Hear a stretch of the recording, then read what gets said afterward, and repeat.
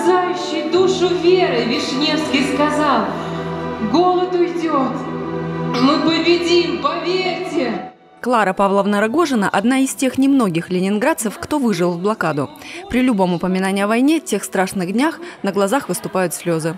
В 1942 году их семью, маму, бабушку, брата и сестру эвакуировали в Сибирь. Кларе Павловне тогда было 4 года. Поезд остановили, все вышли из вагонов, и стояли деревянные столы. На столах, значит, была гречневая каша и хлеб. И хлебом пахло так, что вот до сих пор у меня встает комок в горле, когда я прохожу мимо хлебозавода. Сейчас в Петрозаводском обществе жителей блокадного Ленинграда около 300 человек. Среди тех, кто выжил тогда в осажденном городе, бывший ректор Петрозаводского госуниверситета Виктор Васильев. И вы представляете, люди были настолько истощены, что 2-3 кружки выпивали этого киселя и тут же умирали. И я хорошо помню, как перешагивал через трупы людей.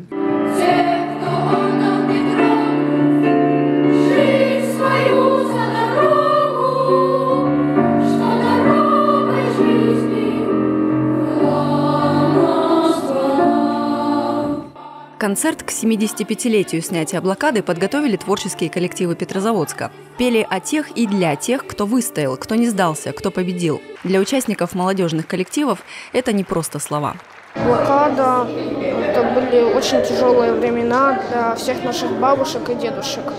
И мы говорим им огромное спасибо за то, что они так хорошо сражались и все-таки сумели отстоять.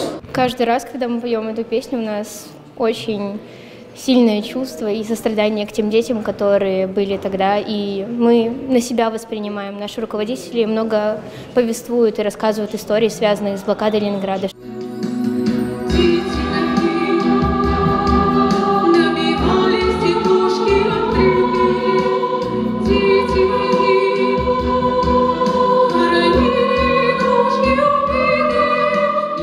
Евгения Легкая, Александр Борисов, Сампо ТВ 360.